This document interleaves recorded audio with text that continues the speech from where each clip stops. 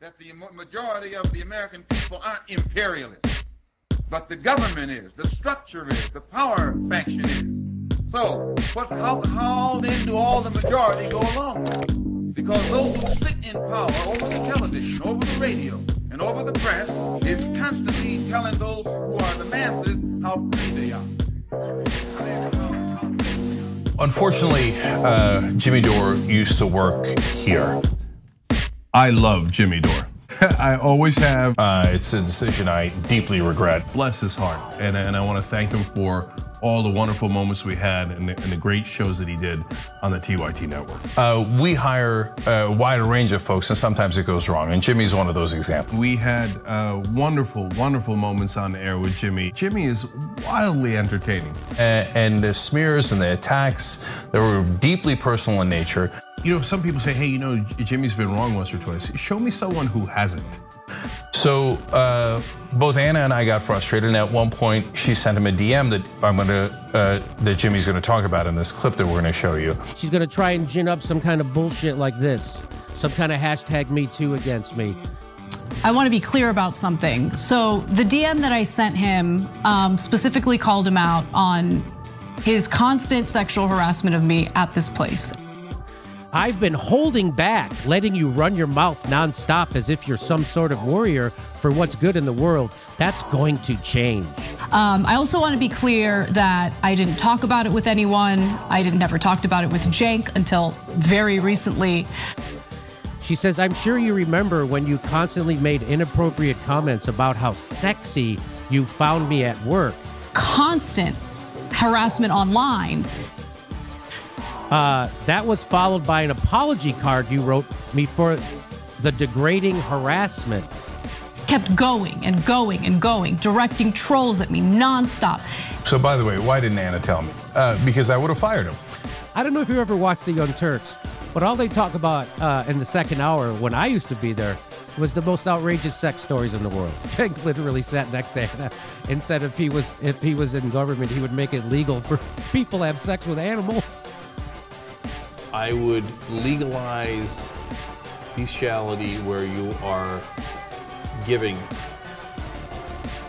where you are pleasuring the animal. Where there was like a guy or a girl or something that was pleasuring a horse, and the horse came to a conclusion, right? So who got harmed? You know that because what you're saying sounds kind of funny. A lot of people who are being can actually like have an orgasm. But number one, you're being an unbelievable downer. If you really asked the horse, did you mind? The answer's got to be, no. So he just tells a story like, haha. Parts of the story that aren't true. Of course Anna wasn't wearing a skirt that short. It was degrading, obviously. And they are. Have you seen the picture of Eva Longoria's panties? Okay, what type of panties do you think Eva Longoria wears? Let me give you my real guess. Okay. Something cutie, like teddy bears on it, or balloons, or lollipops, or something like that. She wears something known as Spanx. Let's go to the picture. I don't know what that is. Ooh, I can't see the panties, but I'm still having fun. Okay, they're like nude biker shorts. Yeah. I'm in. You're in. Winner, winner. We happen to catch a little bit of cellulite, we're going to be all over her ass, yeah, right? But now we know. That's why she's got to Spanx it up. Whereas you can throw around a little junk in the trunk and nobody sees nobody's the wiser. He wrote me that apology card to basically try to calm things down. I love our members, but I want to be clear about who we are and the kind of audience we want to foster. Because this isn't just about building an audience, it's about building a movement. Yeah, I'm fucking better than you. Okay, much better than you. You are garbage. Because we work with our audience all the time in pressure campaigns in regard to like Congress and ensuring that we get a vote on a $15 an hour minimum wage. He didn't do a campaign to force a vote for $15 minimum wage. He didn't do that like I did for forced to vote for a Medicare for all. He didn't try to make the progressives do anything. So he knows this is not going to happen, that they're not going to do what they're supposed to, and they're going to let it. They're going to vote for a COVID bill without a $15 minimum wage, and they have all the leverage that they're not going to use. So he knows that's happening. They're good people, but tonight they'll meet, and they will very, very, very, very likely decide to do nothing about putting $15 minimum wage back into the COVID relief bill. But understand that at the end, Max Blumenthal is talking about us being in the gutter. A couple got caught making more than 100 tapes where a woman is having sex with dogs. The woman's son found the tapes. He turns them into the cops. Man, you want to talk about a snitch? Man, you gonna snitch out your mom having sex with dogs? I think the son's more messed up than the parents. First of all, the bestiality, I get it. Some people are into bestiality, right? Is that legal? No, it's not legal. Okay. Because you're taking advantage of the dog. Right. I want to come back to that in a second. That we're in the gutter and that Jimmy is the one trying to clean us up and get into and engage in a rational conversation with us. So then I think, is it really dog if the dog came, right? Oh, Cenk. Okay, if you're going to do crazy stuff, do it with a human, right? Going after our appearances. Not in an unhealthy body weight. At least I don't think I am. But you know, yeah. Don't call them fat. Attention! Get off the stage, you fat. The Roger Waters was on. They're so ecstatic. They're like, oh my God, a random Pink Floyd guy from like 80 years ago. To listen to that garbage and disgusting and foul-mouthed, I have to say. I think so poorly of them, and the reason why is because, look, I don't think that you're a single issue voter. I just think you're dumb, okay? I think you're fucking dumb. That young lady, well, I hesitate to call her a young lady because she's clearly not in the prime of youth. How insulting would it be if I walked into a surgeon performing open heart surgery and I said, you know what, I think that artery needs some work. But the fact is, how dare she pontificate on some tin pot fucking show like the Fabulous Young Turks or whatever they call themselves? Well, who the fuck are they? Hard time not disliking friends of mine who support Hillary. I am not going to waste my borrow on whatever the young fucks are, because that was disgusting. But they purport to be thinking young people who have an alternative. They're not. Yeah, they are the status quo. I understand if they might be ignorant on some policy ideas, but I have friends that Fucking stupid fat prick. It's just as long as they're throwing the F word around. And he couldn't help himself. So Roger Waters says this as everybody else nods along. Yeah, let's do more sexism. I mean, and that woman, I haven't the faintest idea who she is, but she obviously can't read or write. Because I actually have principles. And again, look, we're talking about this because I want more than anything to put this behind me, despite the fact that the attacks are going to continue. I know that.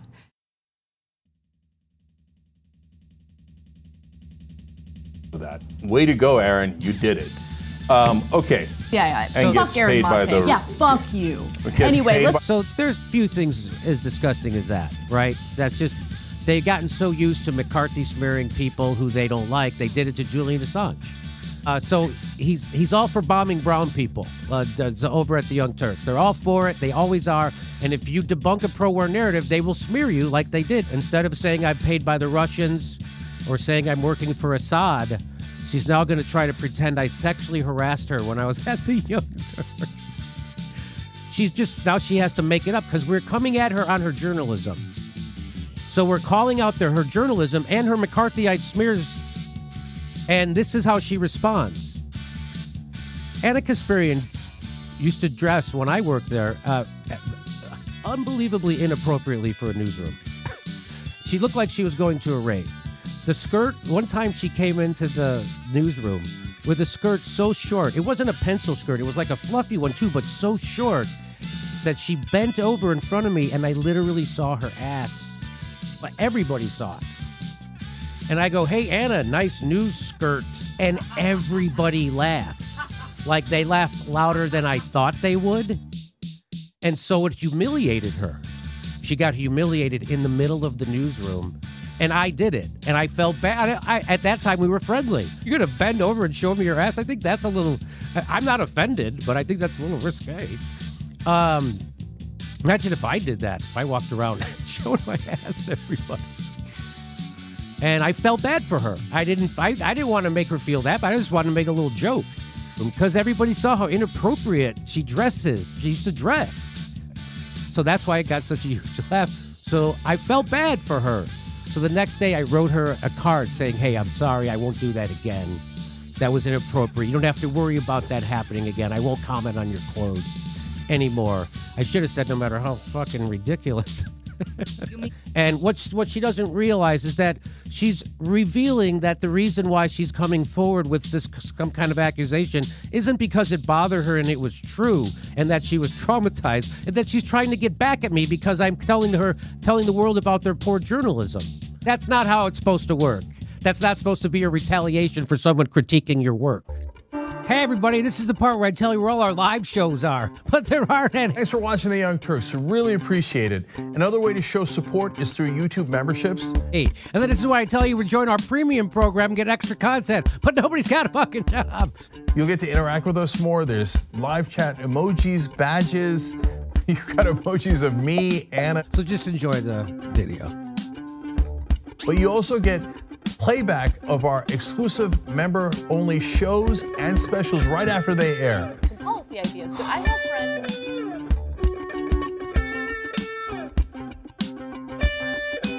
Wonderful news for the company. We actually did get an investment that was announced yesterday.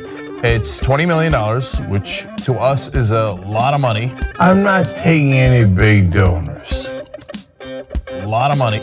So natural question people ask is about the investors. So what do they want to do and what are their motivations? They put the money in because they like what we're doing. And they said, that's it, that's what we want to back. See, that's how it works. Right? Just because they gave them billions of dollars, do they want something in return? Of course they want something in return. So please don't be naive and be like, no, but the corporations will look out for our interests. No, they look out for their bottom line. I'm not taking any big donors. Of course they're not evil. It's just that they're driven to make more money. Of course, that is the whole point of maximizing profit. See, that's how it works. I'm not taking any big donors. All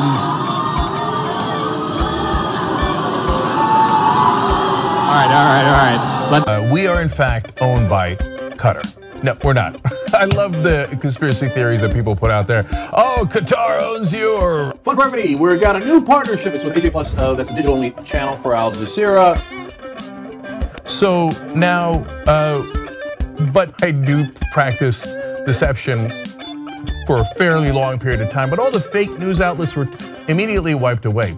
Would that be him speaking or his donor speaking? Because he takes money from corporations and billionaires. He takes big money. I do not. We do not. If you sense that we're not doing the right things, get rid of us and go find someone else.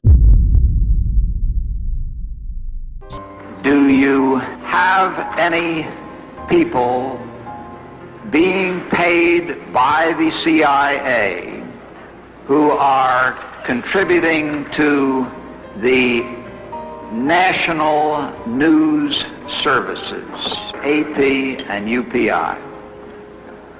Well, again, I think we're getting into the kind of detail, Mr. Chairman, that I'd prefer to handle in executive session.